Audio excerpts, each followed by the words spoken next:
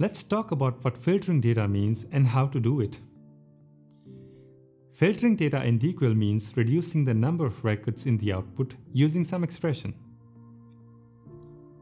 Look at this example. We are fetching some logs.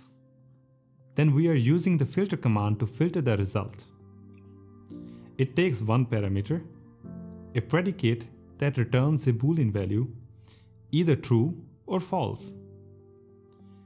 This predicate is executed against all the records in a result set.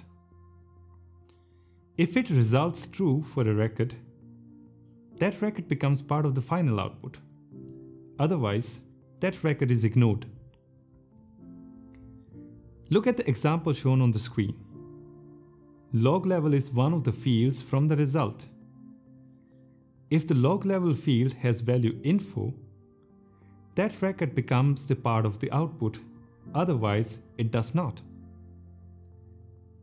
Now we have another example using a function, but the idea remains the same. This function must return a Boolean value.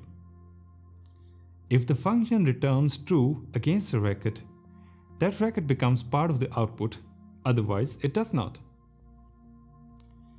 There is also a filter out command which does the opposite of filter, meaning if the predicate or the function returns true, that record is omitted, and if it returns false, that record is added to the output.